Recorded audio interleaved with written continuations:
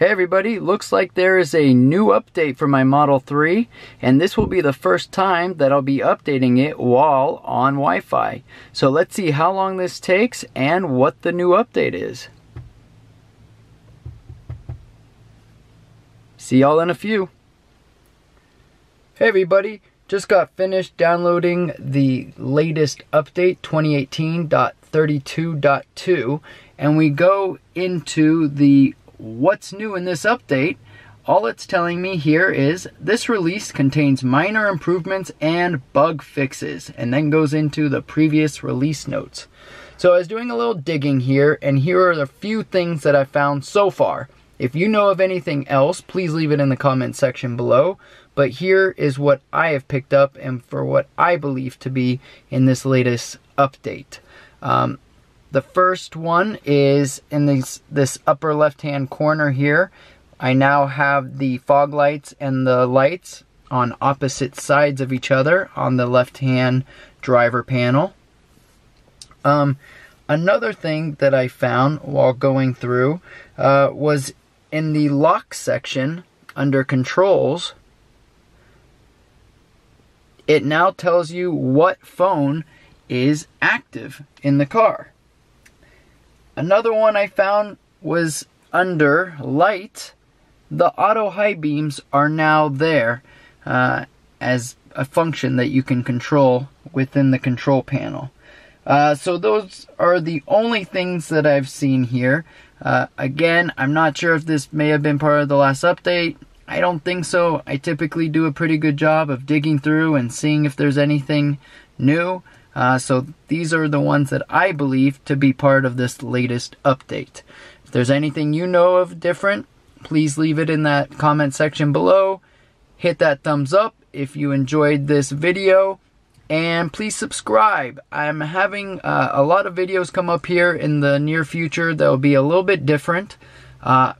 First few videos I'm going to be doing are going over wash technique of my Tesla Model 3. Trying to really take care of this car. You may be like me out there wanting to keep this car for a while, and so I'm really trying to do everything that I can to protect this car. So I've really researched and gone into proper wash techniques and way to treat the car. As I've told you in past videos, I'm not going with the ceramic coating. I will be doing a full video on what I'm doing. But I'm going to start with a little bit of a series. So I'm going to go over the tires, wheels and tires first, washing the car, drying the car, different things like that. And then I will have a video on a full decontamination of the car, wiping everything, all the waxes, all the iron that may be on the car, basically wiping the slate as clean as possible, getting back to as fresh of paint as possible, and then going with the choice that I went with in protecting the car, which is not a ceramic coating. If you do go the ceramic coat route, make sure you go with a professional or you really know what you're doing, getting the car to that prep phase, because it takes a lot. So I'll be going over a lot of those techniques here. And then the other thing I'm going to be doing with this channel is I'm currently under renovation of my home, and so I'm looking to be greener in my everyday life. So I'm looking into solar currently.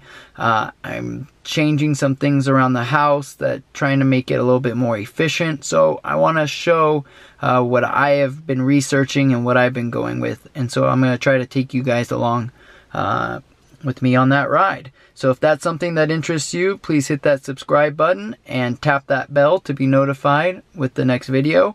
And let's get this show on the road and see how this journey goes and where it takes us. So until the next time, be well, and I will talk to you guys later.